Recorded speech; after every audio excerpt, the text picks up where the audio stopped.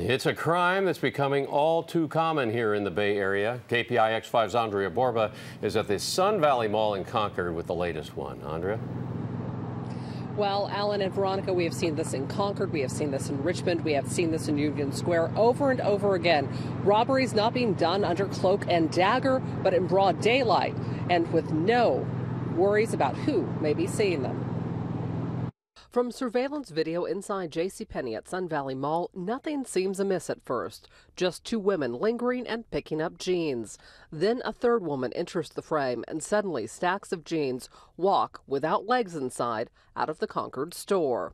Approximately 38 pairs of jeans were taken, and then they just walk out.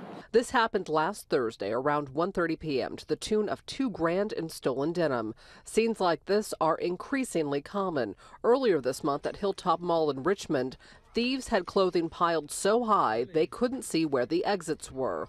The National Retail Federation reports that the cost of the average shoplifting incident has doubled to $559, pushing many of these crimes from petty theft to grand theft, as well as commercial burglary and beyond. Because they're entering into the structure with the intent to steal. These are not cases of lip glosses stolen for personal use anymore. Retail crime is often organized crime.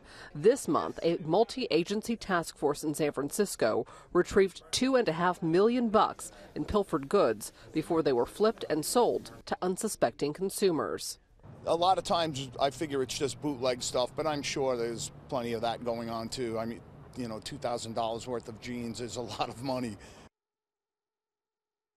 Now back out here live in Concord. Concord police don't have many leads on those three women seen leaving JC Penney with what is believed to be about $2,000 worth of jeans in their hands, other than they think they got away in a burgundy Saturn. Live in Concord tonight, Andria Borba, KPIX5. Andria, thanks so much. Appreciate it.